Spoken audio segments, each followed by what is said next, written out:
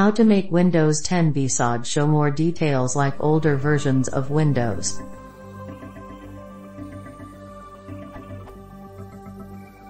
I would like to know if there's any way to make Windows 10 show more details when crashing like Windows 7 did. In Windows 10, the blue screen of death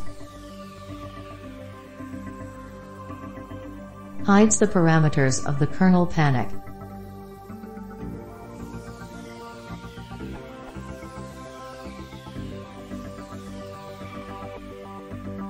The MSDN article Blue Screen Data explains how to attach a debugger in the section titled Reading Bug Check Information from the Debugger. Motivation.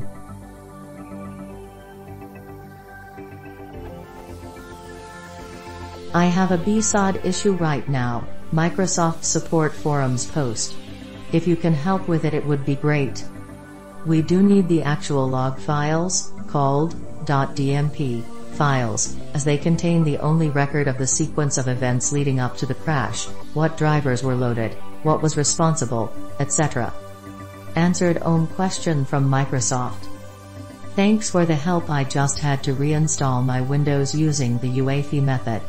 It seems my BIOS firmware has buggy legacy support, I think. When I'm using UEFI method to boot into a new version of Ubuntu, there are no kernel panics.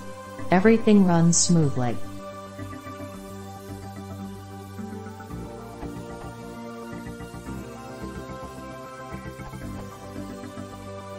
I would like to know if there's any way to make Windows 10 show more details when crashing like Windows 7 did.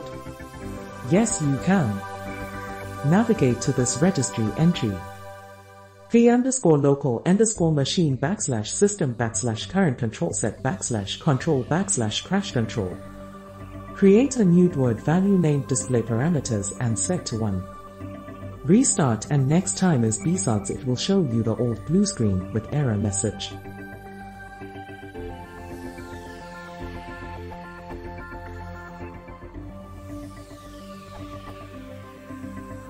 The other answer does provide a way to get a more verbose blue screen message. However, post-event, as you may miss the screen showing up, it still outputs dump files in the same way that older versions of Windows did with more information.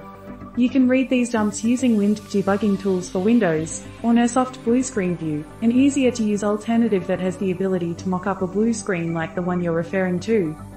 Blue screen dumps are, by default, saved in %systemroot%\memory.dmp for complete memory dumps, or in %systemroot%\minidump as minidumps. You can change this setting by pressing Win plus X and GT, System and GT, Advanced System Settings, and GT, Startup and Recovery Settings.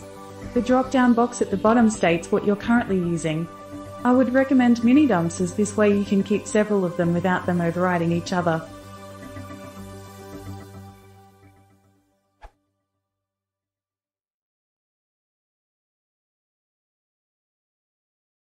If you want to support the channel, please consider subscribing.